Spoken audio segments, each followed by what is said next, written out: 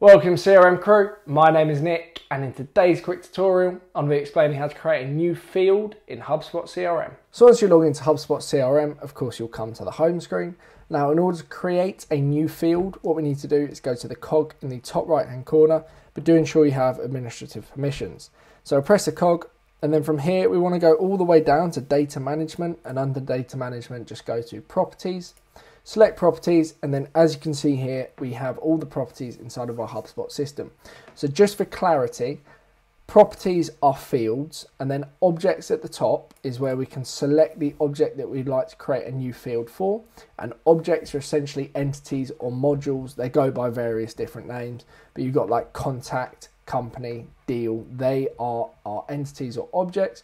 So let's say we want to create a new field for our company entity or company object. Use this drop down menu, go to the module or the entity that you'd like to create a new property for, select that, and then as you can see here we've got all of the properties for that particular object. To create a new property, just press create property on the right hand side here. Then what we need to do is just reaffirm that we are creating a property for this particular module. So I am selecting company, and then select the group that this is most applicable to. So activity information, conversion information, deal information, etc. I'm just going to select company information, and then we need to give our new property a name, our new field a name. So I'm just going to call this test field, and then finally you can choose to give it a description if you like. So I'm just going to put this is a test field. And then once I've done that, just press the next button. And then this is where we can select our field type. So if you use the drop down menu here, you'll see that we have a number of different options. We've got values, we've got HubSpot user, we've got choosing options, and we've got text input. I would love to go through all these, but it will take a long period of time. Single line, so I'll briefly go over single line, multi-line, that is just text. Checkbox and multi-checkbox is, as it says on the tin, single checkbox, multi-checkbox.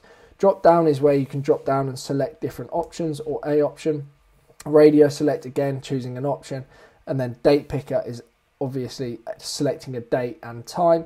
And well, selecting date, and then you can choose to add a time as well if you so wish.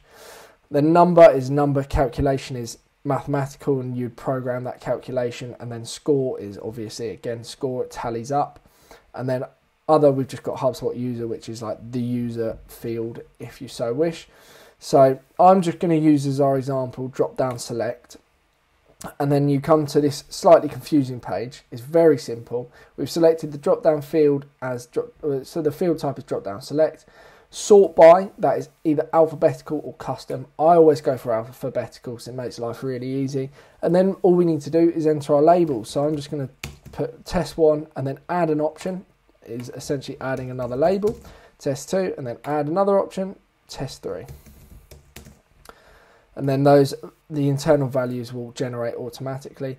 We can load options if we've already got pre-existing options and we just want to add them to this new field.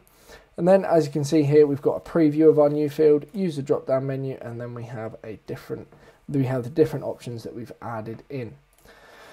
Once you've done that, as you can see here, we can select whether we want to show this in forms or not show this in forms. I would always tick yes, just for clarity, just to prevent any confusion inside of the system, unless you've got any good reason not to. Once you've done that, all you need to do is just press create field, and that will create a new field.